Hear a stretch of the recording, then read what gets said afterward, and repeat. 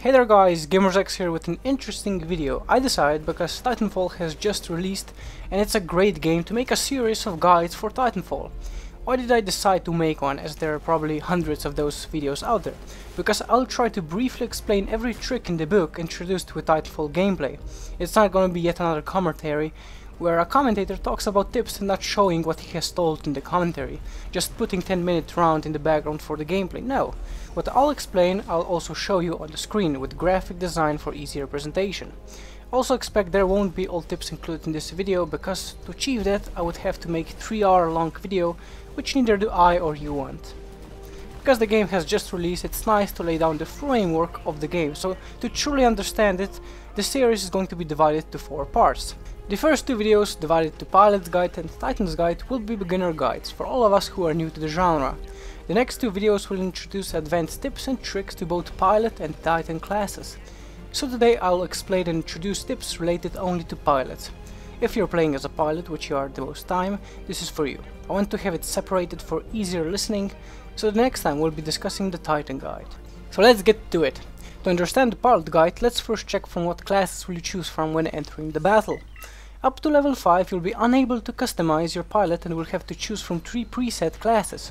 The first 2 are unlocked instantly at the start, where their names are Rifleman and the Assassin. The first one uses the R101C carbine as his primary weapon, which is a quite respective rifle in the game.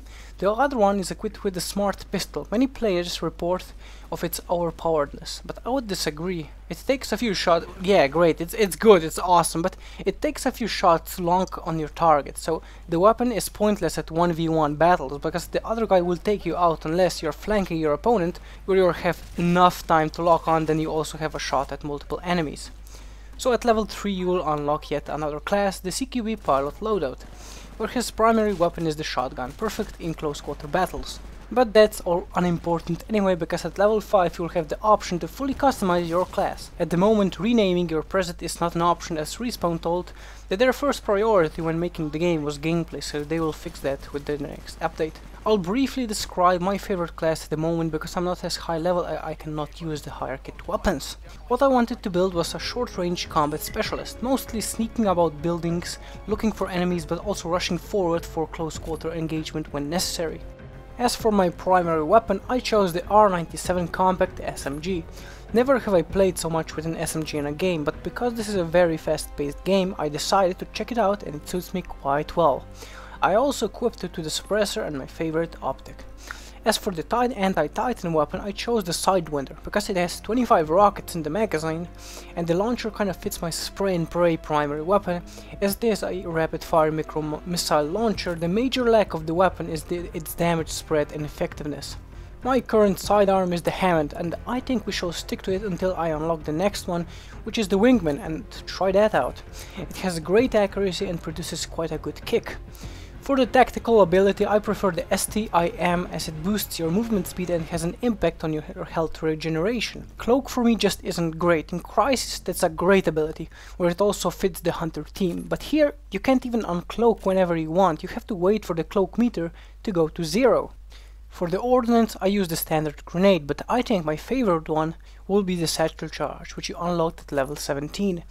Because my class is orientated more for on the go, it's equipped with the enhanced parkour kit, which basically allows your pilot to wall run and wall hang for increased periods of time. For my second tire kit, I think I should prefer the Ice Pick kit, because as I mentioned earlier, our class is built to be more sneaky, basically some kind of hacker with combat experience to hack specters and turret control panels faster.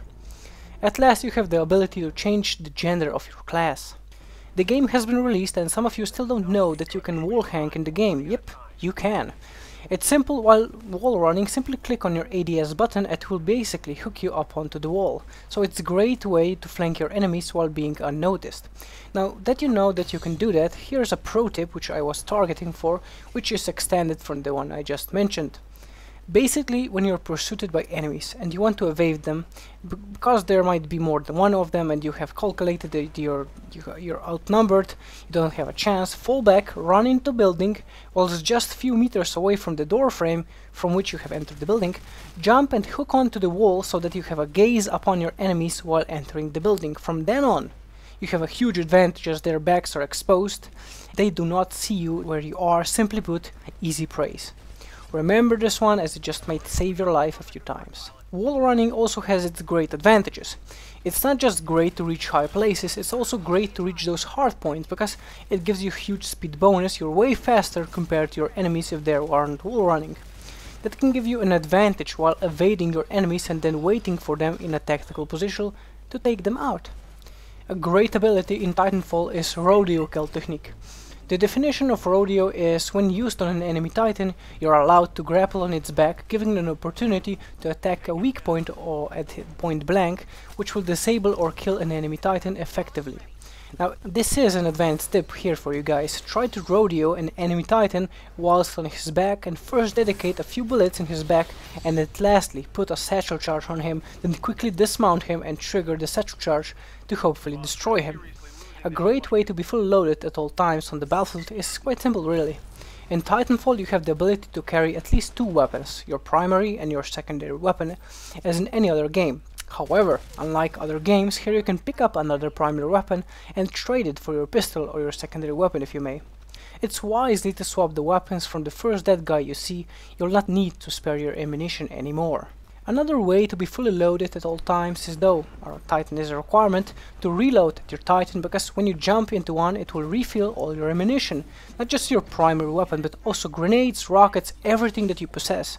Then simply jump out of one and tell your Titan to follow you. One of the hardest tricks in the book is probably, and you have surely heard about it, to call a Titan on another enemy Titan or enemy presence. You earn yourself your Titan when you get enough kills, capturing objectives. Basically, when you earn enough points, you'll get the ability to call yourself your very own Titan, hence the name Titanfall. So when you're in a Titan battle, or when he just doesn't see you and he's somewhat stationary, try to predict his moves. Where is he going to move, and where is his position going to be after 5 seconds? That's the duration of a Titanfall, the time needed for your Titan to fall to your desired position. So if you calculate it right, if you predicted his moves, it will give you that enormous satisfaction from destroying enemy Titan by Titanfall, because everything that is underneath that Titan, it will become crumbled metal the second he lands. Also, it's good to know that your Titan has different stances from which you can choose from. He can either guard some tactical position, or he can go into follow mode.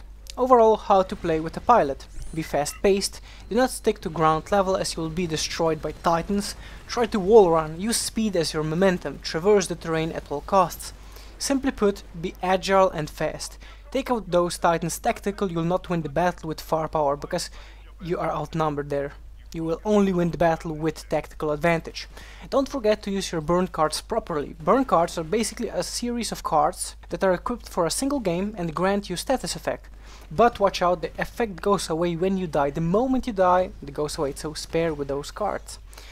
That was it for today's guide. Thanks for watching, I hope you enjoyed the video. If you did, a like is much appreciated. If you're new here, head out to my channel for great Battlefield and Titanfall videos, and also other games, don't worry for other games. Don't forget to watch my next guide for Titanfall, as next time we'll be debriefing the Titan class. Until then, I'll see you next time.